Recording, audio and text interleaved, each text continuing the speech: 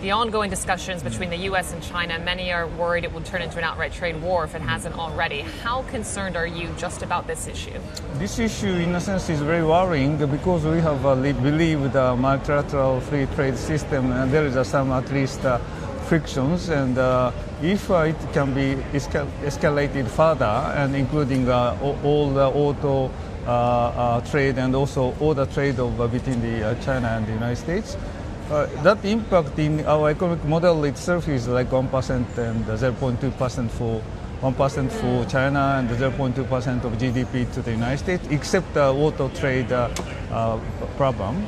So it's not as big as people expect. But at the same time, if it is being escalated, people start worrying about the credibility of this system.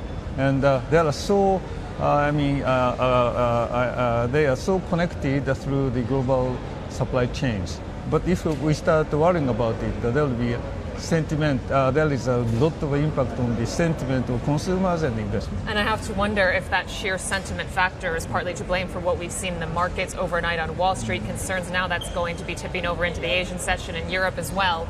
Do you think then that perhaps President Trump, who we know is very sensitive to stock market moves, will be looking at what's happening there, the Chinese could be looking at what's happening to their market, and that this might really encourage the two sides to say, okay, maybe this is time to come to an agreement? Yeah, so maybe in many countries, trade issues are very touchy issues, and there are so many feelings of supporting the nations. It's okay.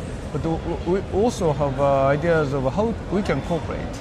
We should have deals, and that's what we need. We must manage the trade. We must manage the feeling of national identity and so on. So that's what we want. And as you said, this kind of adjustment in the stock market can induce more, reasonable deals earlier than later.